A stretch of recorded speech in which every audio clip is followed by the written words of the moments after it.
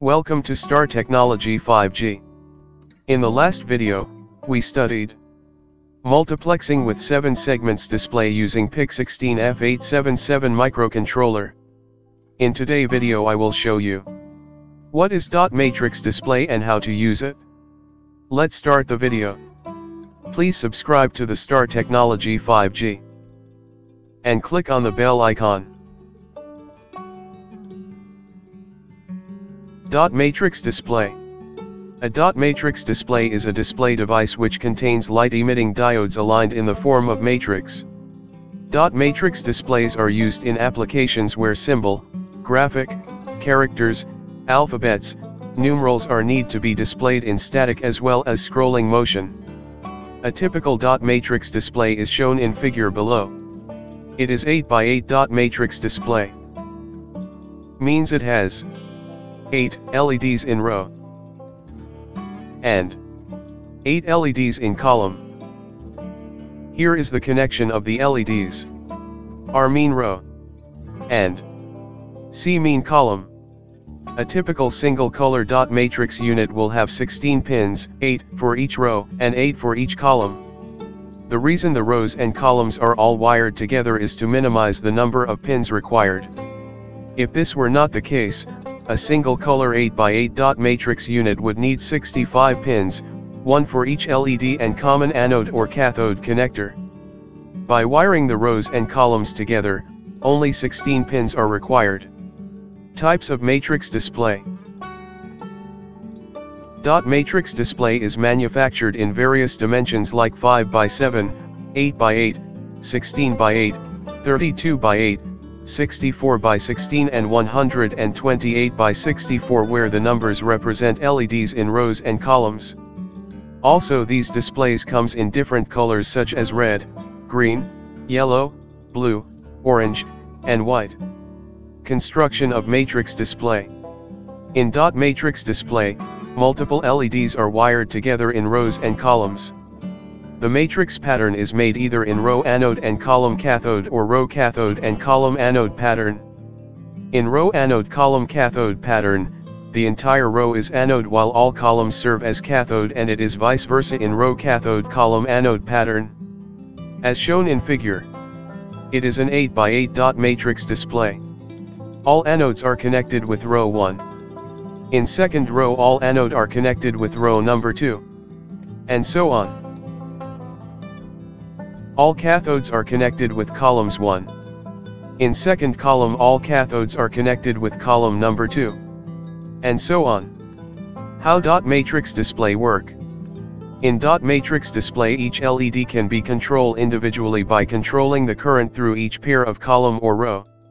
For example, if you want to turn on row number 3 and column number 1 LED, we need to give logic high or positive volts to row number 3. And give logic low or ground volts to column number 1. Then this LED get turned on. If you want to turn on row number 2 and row number 4 and column number 4 LEDs, we need to give logic high or positive volts to row number 2 and row number 4. And give logic low or ground volts to column number 4. Then these LEDs get turned on.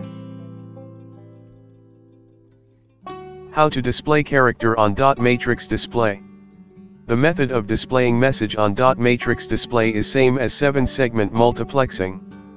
The desired character can be displayed by switching on off a desired configuration of LEDs. The figure below shows the arrangement of LEDs in a typical 8x8 dot matrix display. Any individual LED or group of LEDs in the matrix can be activated by switching the required number of row and columns. Multiplexing is the technique of switching one row of the display on at a time. By selecting the column that contains the row you want to be lit, and then turning the power to that row and column to illuminate. That row is then turned off and the next row is turned on, again with the appropriate columns chosen, and the LEDs in the second row will now illuminate. Repeat with each row till you get to the bottom and then start again at the top.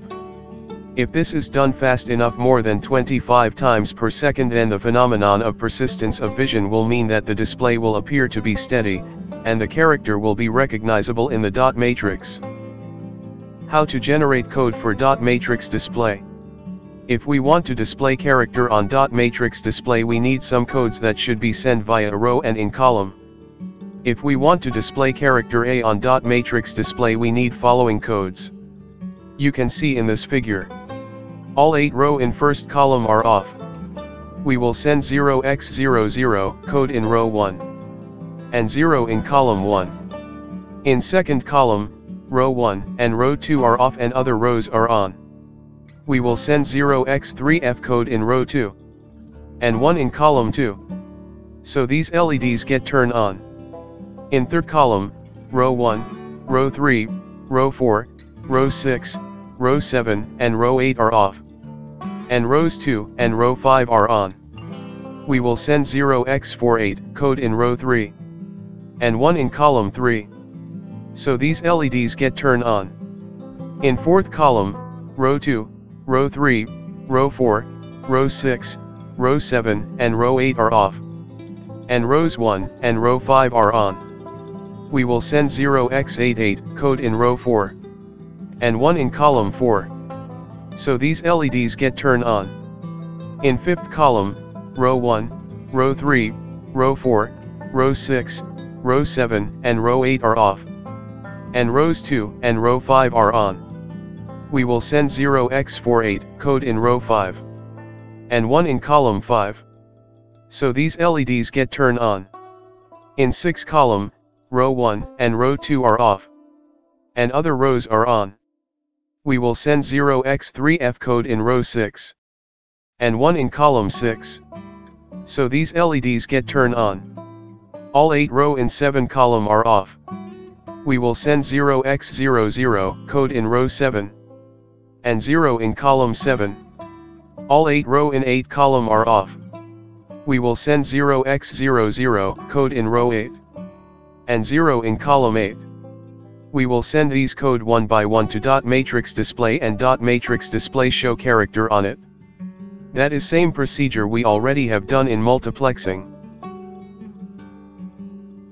Thanks for watching. Please subscribe to the Star Technology 5G. And keep watching Star Technology 5G.